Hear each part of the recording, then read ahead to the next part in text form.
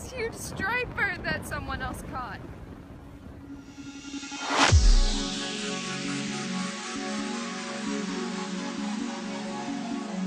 Montauk is known for their very big striper migration. So we went there for the first time a few months ago. We didn't catch any stripers, but we did see a whole bunch of dead stripers laying on the beach.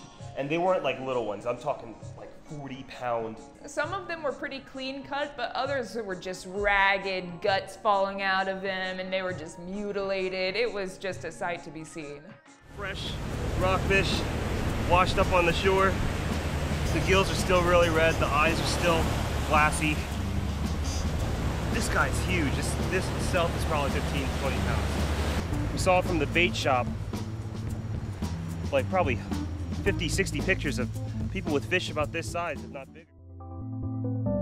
We didn't know what the hell that was, but we asked you guys what that was, and you guys responded very well, and we thank you for answering our questions. Every one of you could be right. And I think there were some pretty interesting theories in there. So we'd like to present to you guys basically what we think happened to these fish.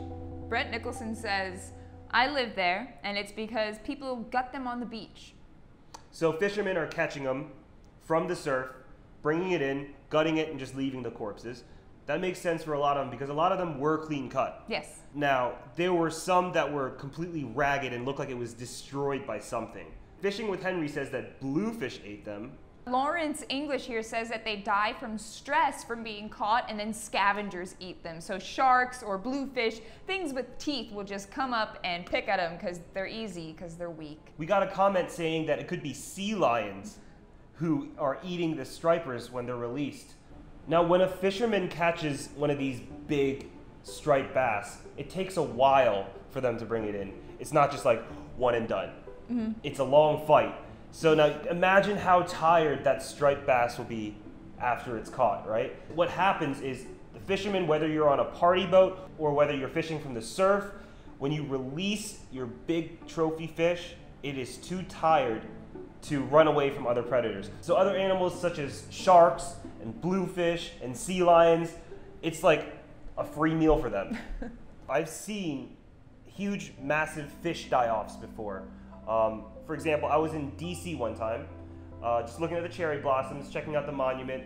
I look in the water in the Potomac, and there's like thousands of dead shad just floating around.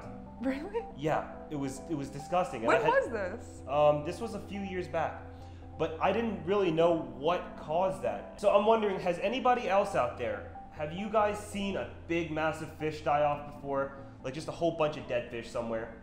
Thanks for watching, guys. Hopefully you guys liked this kind of shorter informational video. If you did, give us a thumbs up and subscribe below. The Senko Skipper channel connects all sorts of fishing from around the world onto one channel for you lovely people to see. So subscribe below and stay up to date with our adventures.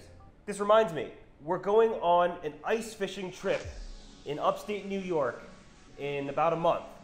And we're wondering who would be interested in coming with us to have a Senko Skipper experience. Now, we'll include fishing rods, we'll include food, and we'll include Airbnb. So this is not just an ordinary fishing trip. We want you guys to experience this with us, and we want to experience it with you. If you come with us, you're going to be in our videos. You could get a video of your own. It's going to be a great experience. We're going to build some relationships, and we're going to have a great time. Who would be interested in joining us? All you got to do is show up. Comment below.